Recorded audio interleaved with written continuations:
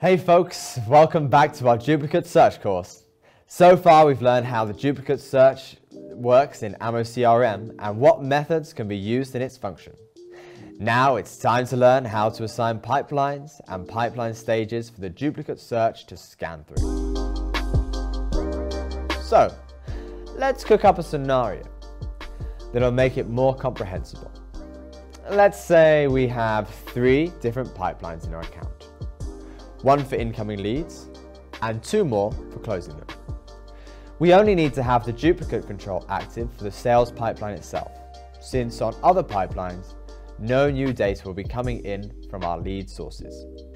Let's see how this works. Now we're in the leads section. That's our sales pipeline. Click on the setup pipeline, and then click duplicate control.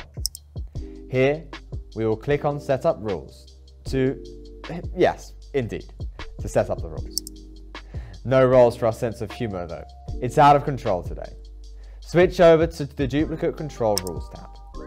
Here you can see the pipelines and stages to search for duplicates section, which is where we will set it all up. Here are our pipelines: sales pipeline, production pipeline, and delivery pipeline. Again, only the sales pipeline needs to be checked for duplicates. And thus, we can safely remove the ticks off the production pipeline and delivery pipeline. Now, we also don't need to check for duplicates on stages where our leads are either won or lost. So let's tick off these pipeline stages as well. The duplicate control now works only for chosen pipeline stages. How neat is that? Leads that are not present on chosen pipeline stages will not be checked for duplicate data by the system anymore. And so, you've learnt how to set up the duplicate search function over the pipeline stages you need, and not any others. It's very handy when you have to enter new data, but don't want the system to chip in trying to help you where it shouldn't. Next up, we'll learn how to deal with conflicting data. See you in the next video.